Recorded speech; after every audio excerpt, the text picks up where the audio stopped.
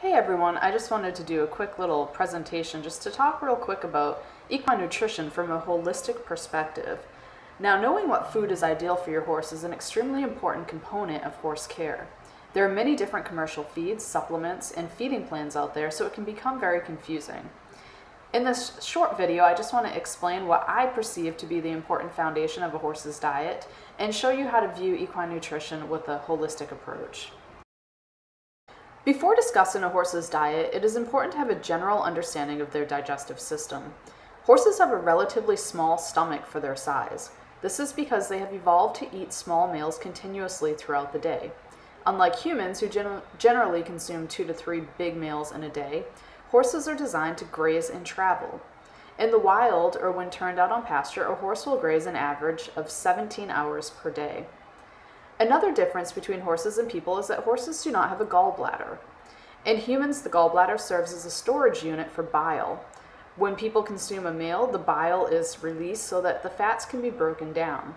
Since horses do not have a gallbladder, the bile is constantly passing through their digestive system, allowing the forage that they are consuming all day to be digested. So how often should you feed your horse? Using the information that we just learned about your horse's digestive system, you're probably figuring out that you should feed your horse as often as you can. Since they are designed to eat all day, the ideal scenario for a horse is to be turned out on grass 24/7. If that is not a possibility, then they should be provided with the high-quality hay, which is also known as forage, all of the time. It is recommended to give your horse access to grass hay 24/7 and supplement with a legume like alfalfa or a legume grass blend as needed. To ensure that your horse doesn't overeat or consume the hay too quickly, we recommend using a hay net or slow feeder. This will ensure that your horse is able to pick at the hay all day. When feeding grain, you should never feed more than 4 pounds at a time because the horse's stomach is not able to hold and digest more than that. If you break up the feedings into 3 or more smaller feedings throughout the day, that is ideal. The horse's diet should be made up of at least 80% forage, which would be grass and or hay, and 20% or less grain. Many horses do fine with no grain at all. Grain has been known to cause inflammation in the horse's system, and many horses do better on a grain-free diet. So what should you feed your horse? You want to provide your horse with grass or grass hay all day. If your horse needs additional calories due to either a heavy workload, if they are breeding animals, if they're young animals that are growing, or anything of that nature, you want to add protein, fats, and carbs to their diet, and you can do this through grains, seeds, and supplements. Make sure your horse is getting adequate vitamins and minerals as well. Some feeds are fortified, which means that the vitamins and minerals are added. If this is the case, you need to be careful when adding a vitamin mineral supplement because you do not want to overdose the horse. Some vitamins and minerals will accumulate in the horse's system, which can lead to issues that can often be just as bad or more dangerous than a deficiency. When adding a supplement to your horse's diet, make sure the vitamins and minerals are from a high-quality source and are structured in a way that allows for optimal absorption. You want to provide your horse with free choice salt, which contains minerals, so they can consume it as they choose to.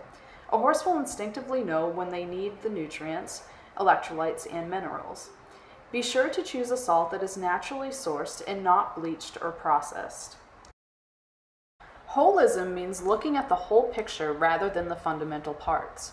When applying this to nutrition, it means that we need to look at the whole horse and take into consideration the anatomy, physiology, and mental health when coming up with a feeding plan. Since horses were developed to eat small meals continuously throughout the day and their systems were designed to consume primarily forage, it would be very physically and emotionally stressful to keep a horse in a stall or dry pen and deny them access to forage for extended periods of time. You should never ask a horse to go more than 3 hours without hay. The more turnout a horse can have on grass or with slow feed hay nets when grass isn't an option, the happier the horse will be. Happy horses will be easier to train, ride, and handle. If you're interested in learning more about equine nutrition, I encourage you to check out our online course. This is a 20-hour course which will certify you as an equine holistic nutritionist. You can enroll in a free preview of the course by visiting our website, and you can also view the full curriculum there.